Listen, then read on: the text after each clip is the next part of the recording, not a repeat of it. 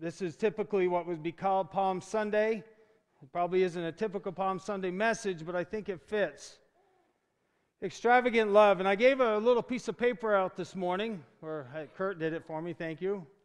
And so I want you to picture that. I don't want you to fill it out now. I want you to fill it out at the end of the message as we look at what does it mean to extravagantly love Jesus in these three ways.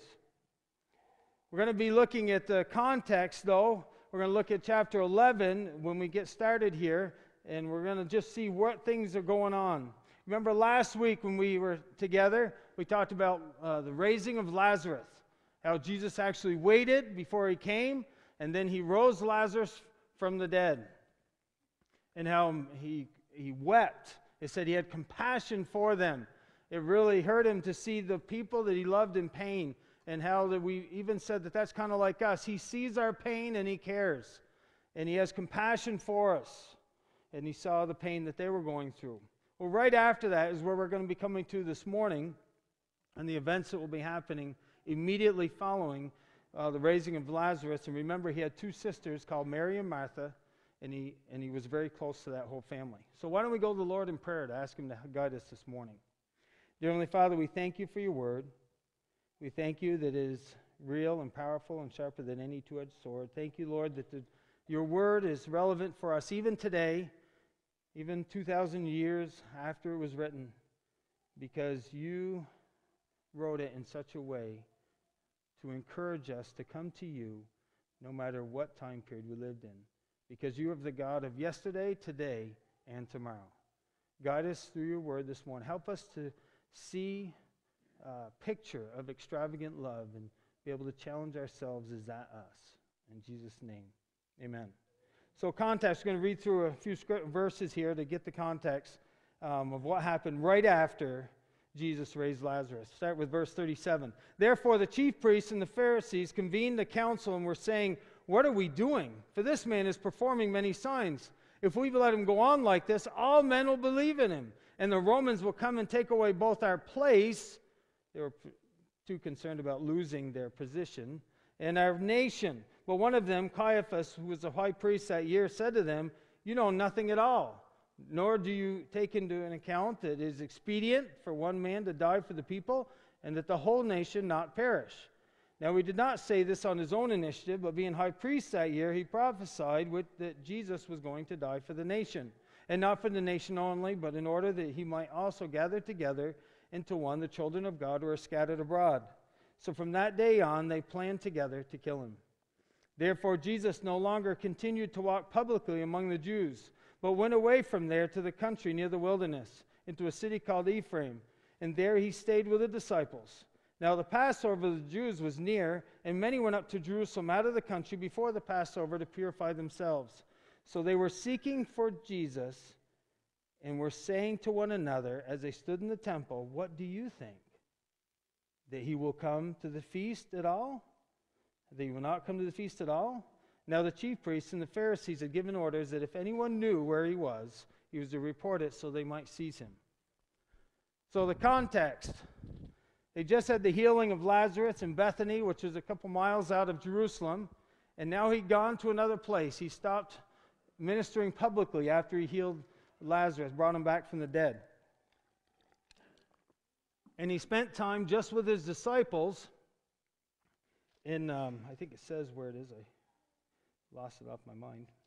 Oh, I turned the page. He went to another place and anyways, spent time with the disciples, teaching them, just spending time with them. But now it's 6 days before the Passover, and he comes back to Bethany, not to Jerusalem yet, but he comes back to Bethany. Now what's going on, though, is that 6 days before, or a week before we could say, the Passover, which was one of those times where all Jews were supposed to come back to Jerusalem to pay homage to God, to worship him. Many would come a week early or days earlier, depending on who it was and if they had the time. They would come earlier to purify themselves, to get them ready for the week later to do the Passover. So in the midst of this, you just picture Jerusalem. It's growing. There's more and more people showing up. There's more and more hustle and bustle. There's more and more activity. There's more and more noise. And in the midst of this noise, in the midst of even in the temple courtyard, what is the buzz going around? Will Jesus show up? Because by this time, almost everyone has heard of this Jesus, even if they've never seen him. You know, it's kind of like he's the talk of the town, what we might say around here, the talk of the county, but in this, the talk of the nation. And so everybody's buzzing. Is he going to come? Because they know, because maybe there was an edict or whatever by the leading Jews, put out a word that if anybody sees him, let them know immediately. So they know that, a lot of the Jews know that the Pharisees are not very pleased with Jesus, and so they're wondering, is he going to show up? I mean, he's a male Jew. He's supposed to come to the Passover. When is he going to show up might be the better question. Is he going to show up a week early? Is he going to show up just a few minutes before so he could do the Passover and then skedaddle? When is he going to be here? What time? So they were looking for him. They were questioning. So he was a talk in the temple, for sure. And everybody who was talking about Jesus. Isn't that kind of what Jesus always wants?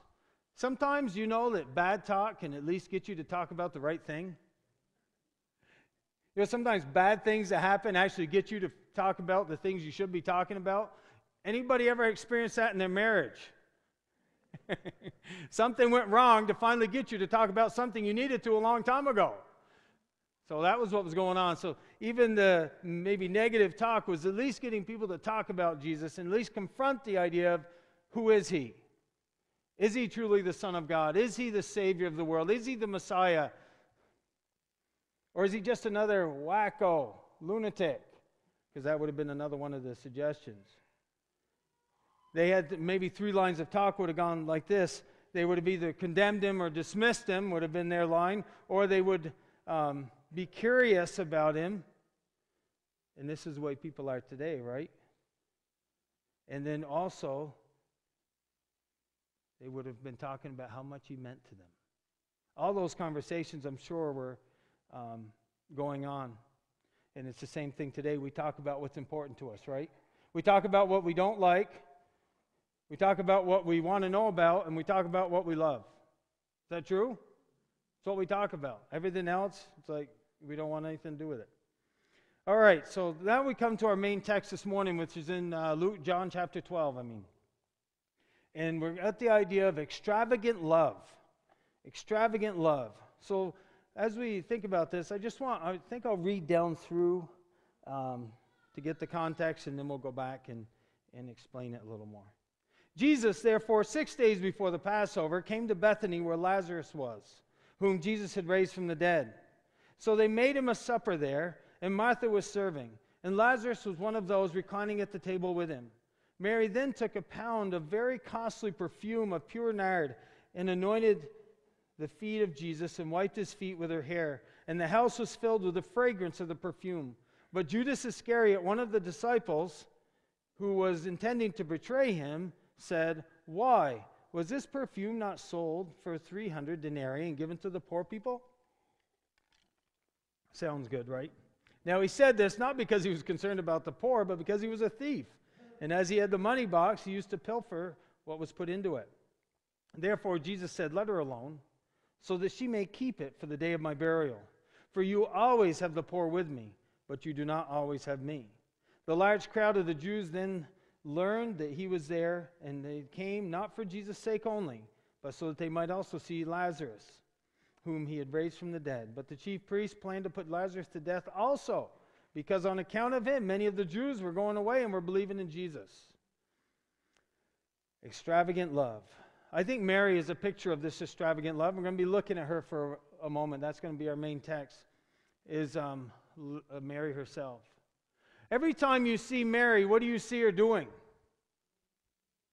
Worshiping, but practically what is she doing? She's always at his feet. She's always comes to his feet. And that's where you get the word worship, I'm sure, was from that idea that, you know, when you're going to give somebody honor, when was the last time you fell down at somebody's feet? Okay, and weren't trying to get your way about something or or weren't trying to say sorry and get him to forgive you quickly. Okay, anyways. But when was the last time you fell down at somebody's feet because you reverenced them so much, because you loved them so much, because you honored them so much? You know, we don't typically do that, do we? Even maybe sometimes we should. We don't do that. But often we don't do that even with Jesus, physically or even in here. We can't come to Jesus bowing at his feet. We come to him and we want to dialogue with him. We want head-to-head, you know, intellect to intellect. How's that working for you?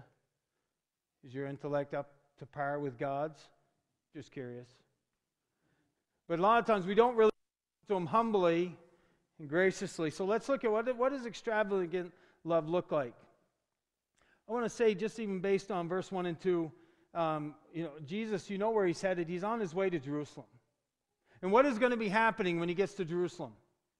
Eventually. He's going to be crucified.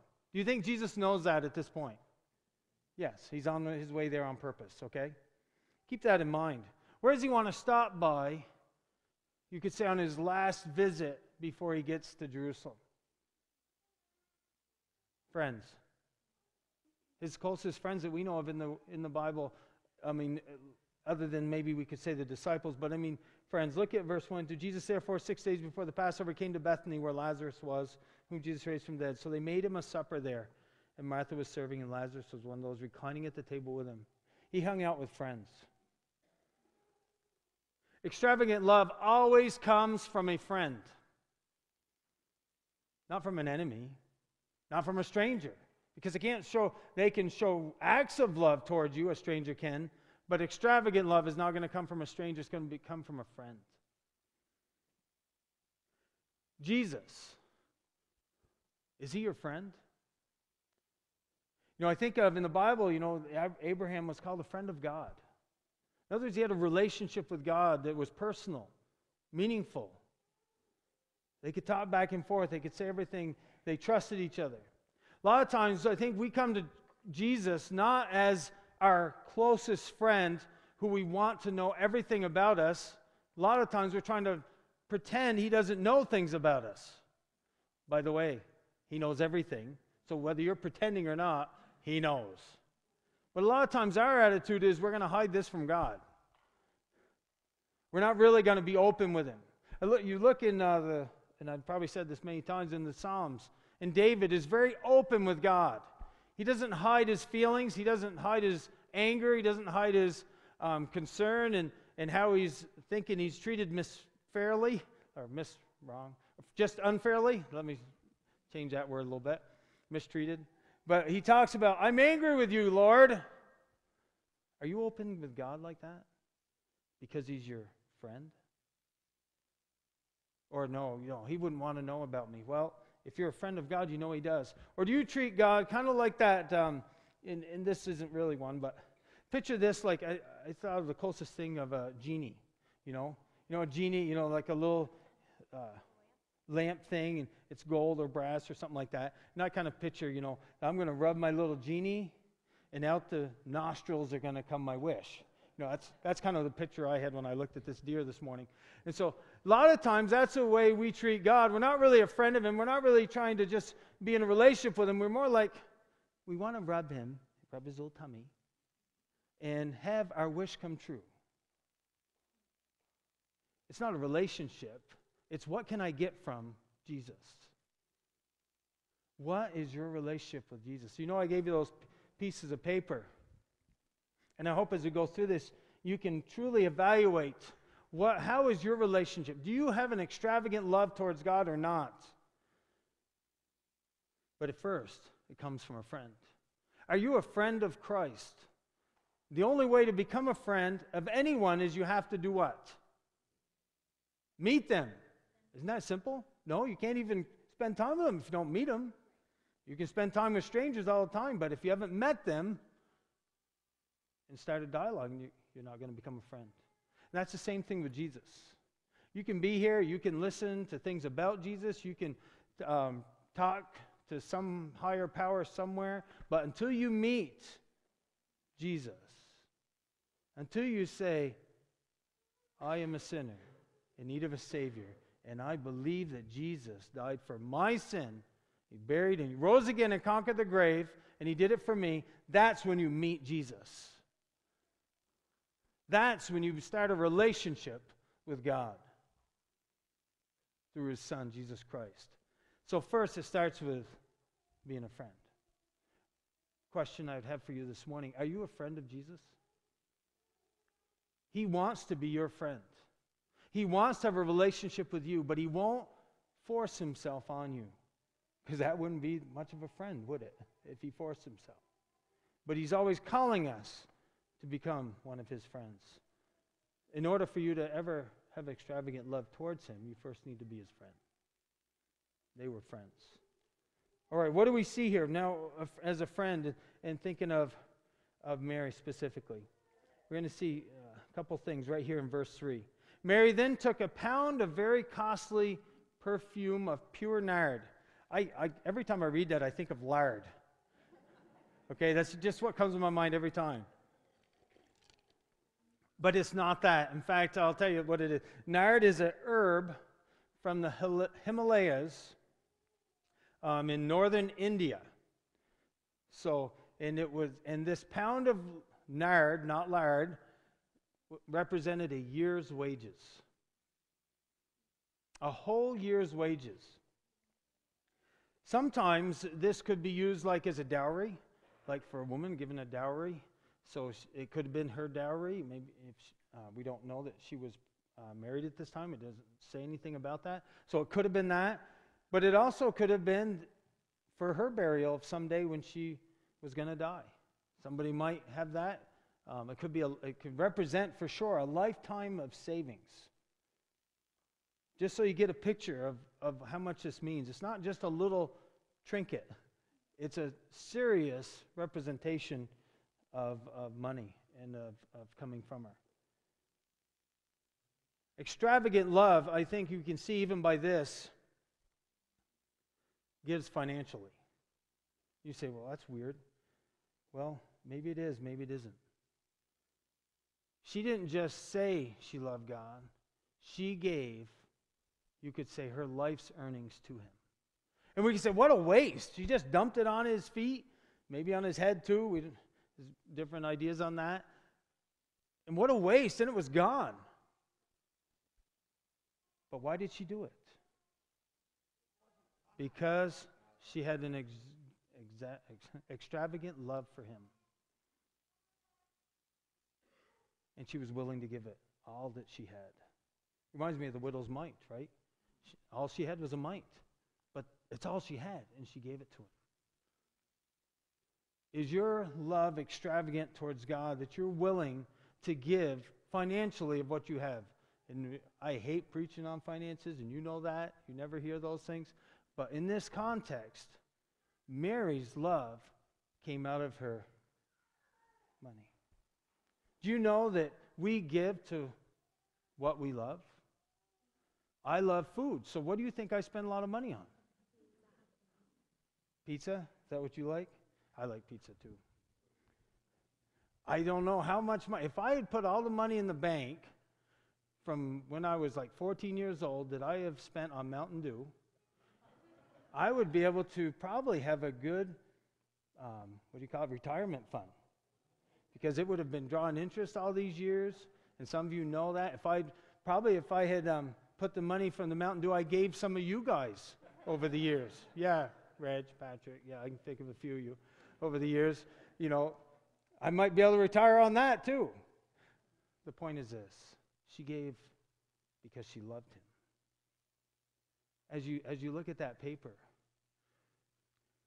does your giving to church, to a ministry that represents Christ, show that you have an extravagant love for him? That's one of those questions on that paper. Because I see with Mary, it showed her love. Because we are willing to give up financially for what we love most. All right, what else? Mary took a pound of very costly pure of nard and anointed the feet of Jesus and wiped his feet with her hair. We already talked about that every time we see her, where is she spending her time? At the feet of Jesus. Do you give physically time? The second one is about time, is about physically. Do you have extravagant love towards Christ? And it shows by your time investment. It shows by the amount of time you spend in the Word. It shows by the amount of time you pray and talk to God. Because remember, prayer is not this funny, oh, Lord. It's not that. It's just talking to God, relating with Him. Tell Him your concerns, your struggles, telling Him your praises on what you're happy about. It's just talking to God. It's spending time, like even coming to church or to Bible studies, that time where you're relating with God. Does your time spent with the Lord show that you have an extravagant love for God? This paper is not to pass in, okay, by the way. But God, I think, put it on my mind this morning so that you could be able to evaluate yourself. Where am I at? Is it a 1 or a 5? And Mark, I don't know if he's in the room, twisted it all around, so I don't know what he did. He said he did opposite of what I asked him. So what is 1? Is 1 the weakest or the strongest? Yeah, see, I told him 1 is the strongest. But anyways, some people just can't. They got to do it their own way, Mark in the room. Oh, that's too bad. It doesn't matter which one, of course. But the point is, when you look at that paper, where are you? Evaluate it honestly. Because it's only when we look at ourselves honestly that we can ever grow closer to the Lord. If we keep having these hypotheticals and we say, yeah, I'm pretty good with God. What does that mean, being pretty good with God? Does it mean, yeah, I have love for God? Well, what does that mean? What does it look like? Are you really there? I mean, maybe you are today, because that can happen too. You can have a high rating, and that's okay. Don't feel guilty about having a high rating, okay? This is just an honest evaluation for you and the Lord. Why? Because He desires a closeness with you.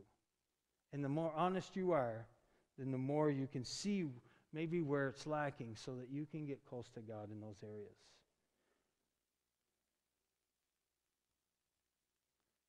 You could say the opposite of that would be, or is God something you just fit into your life when it feels convenient? Does reading the Word just, once in a while I get a few moments and I think, oh, why don't I read the Bible? Or you think, oh, I've had a really bad day and I need God today, so I'll talk to Him. Or, you know what, I don't have anything better to do, so I'll be in church today. Next week I might add something else and I'll decide to do something different. I'm not saying there's not legitimate things there. This is a self-evaluation for you and God. So please be honest for your own spiritual sake. So number 1 was financial, number 2 is physically, but look at this also. I want to go down to verse 7. When Jesus said this to the disciples, "Therefore," Jesus said, "let her alone, so that she may keep it for the day of my burial. For you always have the poor with you, but you will not always have me."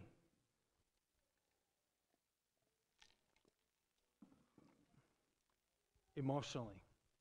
I want to explain that just a little bit, what I'm trying to say here. She was in tune with who Jesus was. She could see the sorrow that He was going through. And she understood where He was heading. She understood that He was about ready to go to the cross. He'd said it to everybody, right? He'd said it. We've read it as we've gone through the book of John. He'd been saying ahead of time, yep, someday I'm going to die. You're going to put me in the ground, and 3 days later I'm going to come up. And over again, nobody what? Got it. It looks like Mary got it. Extravagant love means, emotionally, that you care about the person enough that you listen and you understand and you empathize with him. So I believe she was empathizing with his pain of even now going to that cross. Did Jesus feel pain? He's God, but He was also a man. In His humanity, He still felt pain. He felt emotional pain towards those He loved, seeing them in pain, but He also felt pain when He was being tortured physically. And the unique thing I think about Jesus is He would have known the pain He was going to feel before He felt it, because He's God and He knows all things. We assume the pain and sometimes that's good or bad. But imagine actually knowing exactly what you were going to go through ahead of time and still following through. I think there would have been some sorrow. Some sorrow also in Jesus knowing that pretty soon, maybe a day, the next day, he's going to be walking into Jerusalem and everybody's going to be going, hooray, hooray, Hosanna. And he knows those same people are going to crucify him 6 days later. You think there was some pain? How is your love for God? Are you emotionally tuned into what God is trying to tell you? Are you hearing from the Word? Are you convicted of sin? Because you care about what He wants to do in your life. You care about your testimony to other believers. You care about wronging a perfect, holy, loving God who died on the cross for you. And every time you go back to your sin, it's like putting it back in His face.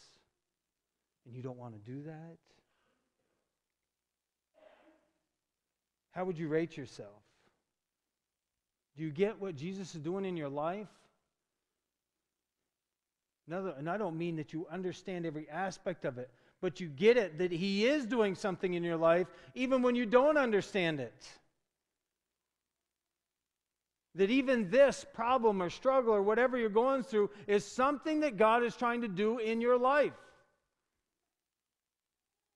And you can be thankful even though it may not be a very fun thing to be going through. When you think of it that way, and you come to that paper, how are you doing emotionally with you and God? Or are you just cold to everything He says because you got your ticket to heaven and that's good enough? And you don't care about anything else while He's on earth. All right, well, he gives us a pretty good contrast right here, doesn't he? But Judas, so we have extravagant love. Now let's see what cheap love looks like. But Judas Iscariot, one of the disciples who was intended to betray Him, said, "Why was this perfume not sold for 300 denarii and given to the poor people?" Well, that's practical. Isn't it? A lot of money. Feed a lot of people for a long period of time. It's practical. Until they say this. Now, he said this not because he was concerned about the poor, but because he was a thief. And as he had the money box, he used to pilfer what was put into it. Cheap love questions the value of extravagant love given to Jesus. If you see somebody giving to the Lord, are you questioning why? Why would they do that? Why would they take up all that time to serve Him in that way? Why would they waste time going to church? By the way, if I didn't love God, I would say the same question because I've got many other things I could be doing. How about you? No doubt that's a valid question. But if you have an extravagant love for God, the question's different, isn't it? Or the answer's different, I should say. So a cheap love questions the value of extravagant giving to Jesus. And that could be extravagantly financially, physically, emotionally. In fact, I would ask this question in all those, but let's use the financial because that's one we can hold on to a little better. Is anybody in your life wondering why you give the way you do? Whether it be to church or to a ministry. Do you have family members that say, "I can't believe you would do that"? I've had people say that because they don't understand. If people can understand your giving, then probably you're not doing it the way God would want you to. There.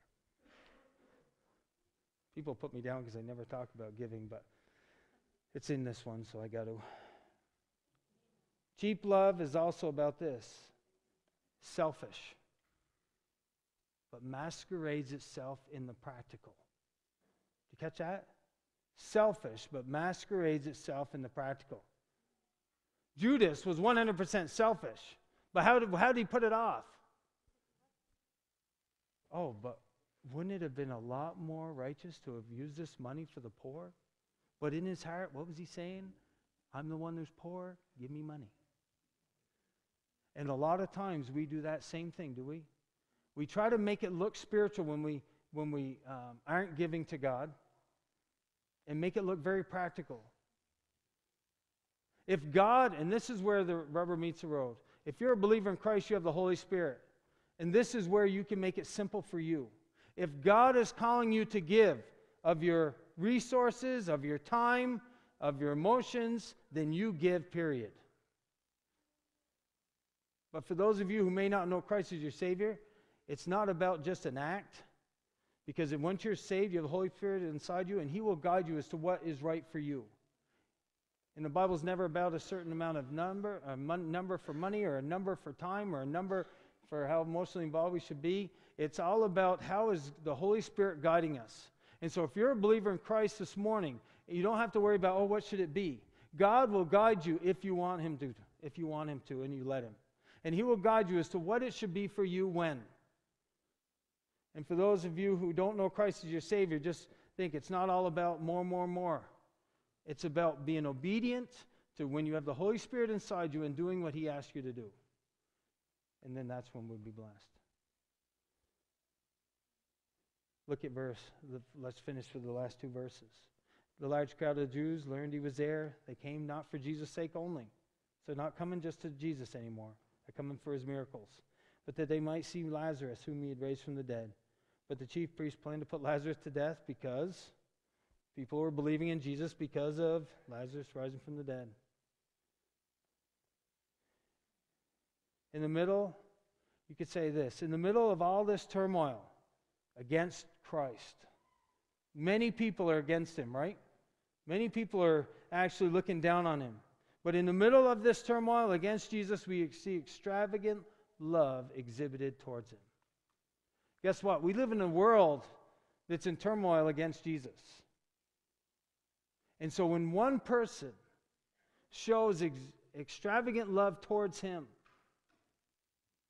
people take notice. And maybe you came to Christ, one of you here this morning, because you saw extravagant love lived out in somebody else, and you're like, I don't have that. Maybe you're here this morning and you're not saved yet because you've seen that lived out in others who have gotten saved, and you say, they've got something I don't have.